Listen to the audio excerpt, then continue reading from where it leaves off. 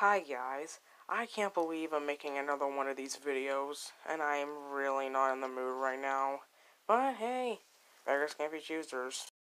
The thing about Boomer Good Rowdy Rough Boy is that he's defending Cute Bubbles, even though she is video stealing and even art stealing for Super Pac-Man Entertainment. Super Pac-Man Entertainment, I can obviously tell, worked really hard on all of that art, and Cute Bubbles, abominationally. The thing about Boomer Goes Rowdy Rough Boy is that he's defending Cute Bubbles, even though she even stole art from Super Pac-Man Entertainment, which I can obviously tell Super Pac-Man Entertainment worked really hard on all of that art, and Cute Bubbles stole his art and added it to her profile picture.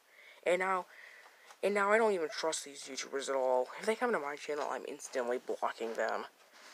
Don't trust them. They are not good. They are very bad. I'm going to give you the links in the description of these channel monstrosities. So don't subscribe.